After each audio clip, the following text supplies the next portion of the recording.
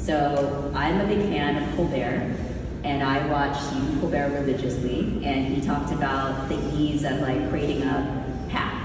A PAC is a political action committee. You just form it in like a week, you get money, and then you can start to do any kind of political influence campaigning. And since I've spent like 2 decades in marketing, I thought, what a good use of my time. So I formed a PAC, started running Facebook ads in Florida to try to convince people to not vote for this candidate.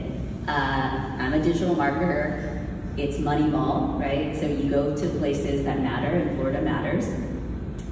Clearly, it didn't work out for me, but that was like my first taste into political campaigning.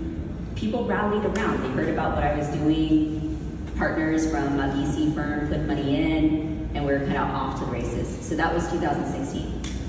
I had a newborn, by the way. So when you say you don't have enough time, I literally was like newborn on the shoulder, setting up Facebook campaigns. 2020.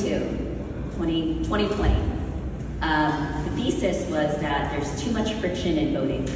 So can we get people to register to vote by mail? So I started again, January, started running email campaigns at night after work, trying to get people to register to vote by mail. I found this hack in Florida where like eventually I got 10% of anyone I emailed to register to vote by mail. Then the funding came. And not a lot of funding because it's technology. It's not that hard. So we amassed like millions and millions of emails and started emailing 5 swing states to get people to register to vote by mail. And this is in the middle of the pandemic where people are scared to get out to vote. And it was literally like 20 people who were day and night, and we all had day jobs. And we like influenced 50,000 votes. So you can make a huge difference, but it is up to every single person to accept responsibility that you are part of the system and you need to act on behalf of the system. So, SwAA Act. We're getting in the political game. We're setting up a C4.